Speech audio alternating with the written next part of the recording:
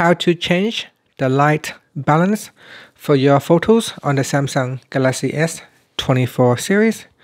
First, tap on the home button to go back to the home screen. And on the home screen, open up the picture gallery. Next, in the picture gallery, select a picture that you would like to edit. Then tap on the edit button at the bottom. From here, tap on this button right here, the tone button. So tap on that. And then tap on the first option, which is the light balance. So tap on that. Now at the bottom here, drag on the slider bar to increase or decrease the light balance for your photo. So if you drag it all the way to the left, it will make the picture darker.